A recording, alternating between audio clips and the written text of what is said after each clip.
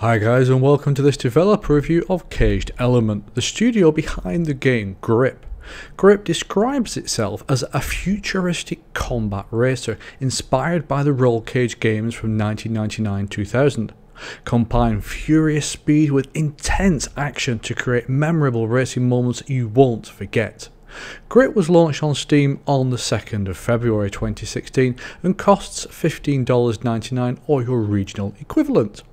It has a very positive 95% rating and just under 300 reviews. Caged Element was formed at the end of 2014 by Chris Mallinson and Robert Baker, and Robert Baker was one of the original roll cage developers.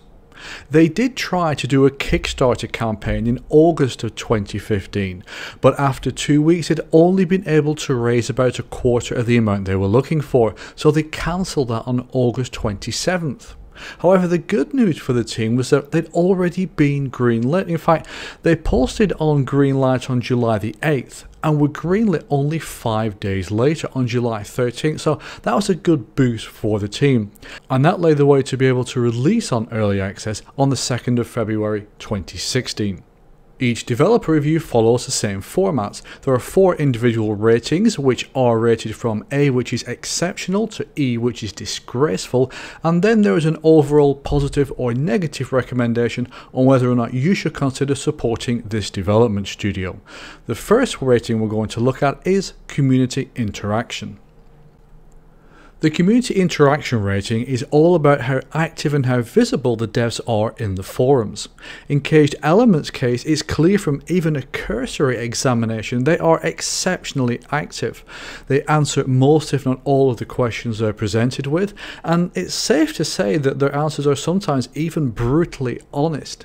If you look through their technical support forum as well, you'll see that most of the questions in there are answered by a dev as well. Even when the devs are not on the forums, which is very unusual, they do have at least one community moderator, so they're covered for those times as well. So for their presence, for their activity, for their quick answers, for their accurate answers, and for their ability to work with the community and keep them informed, they get an absolute grade A rating for their community interaction. The second rating is developer speed. How often are updates released? How much content is contained within those updates? And if we're given information in advance on when that update is going to come out, how accurate is that information? Now, in Caged Element's case, they've released about 6 updates in the last 4 months. The last one was February the 10th, and that contained 4 new levels, as well as a whole bunch of different gameplay additions, tweaks, and bug fixes. So it's safe to say they have a reasonably good updates progress. The devs have stated that prior to early access they were releasing an update roughly every 2 weeks, but post early access release they're going to do it roughly every month, so that means that we're about due for an update within about the next week or so.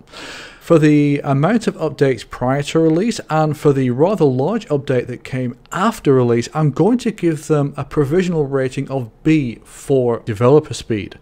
The third rating is for development clarity. What public information do we have in terms of the roadmap and the tasks that are being worked on right now?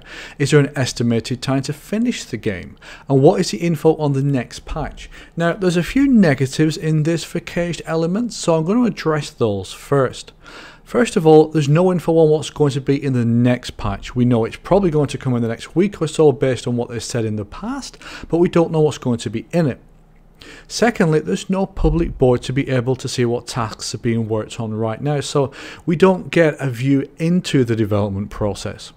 But those are the only 2 negatives I can really find. They do have a public roadmap on their store page, which is very, very clear. They've given an estimated time to finish of 2016, and have also said that if funding permits, post-release they will carry on adding features, including potentially a track editor, which will be pretty cool. So for the negatives I'm going to deduct 1 point, but for the positives I'm going to give them a rating of B for development clarity. The final of the 4 ratings is developer honesty. What claims have they made about the game? Have they ever lied or have they ever screwed up? And how honest is the Steam store page relative to the state of the game as it is today? Now this is a very easy rating to give. Their Steam store page is very clear on exactly what's in the game today and exactly what will be in the game when it's finished. They stated a release date of 2016, and judging by the velocity of work, I think it's fair to say there's a very good chance they're going to hit that.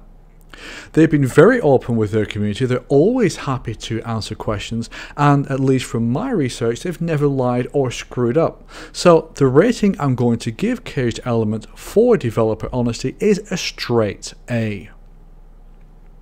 Caged Element are the kind of developers that we want to see on early access. Even before they released on the program, they had a game that was very playable with an initial amount of content. They're clear on their Steam store page what is in the game now, and they're clear what they're going to add and by what time they're going to add it. They're very quick to answer questions, they're very quick to answer bug reports.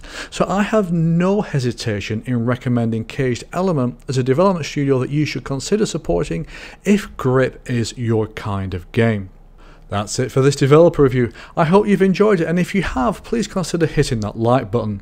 If you've really enjoyed it, please consider hitting that subscribe button.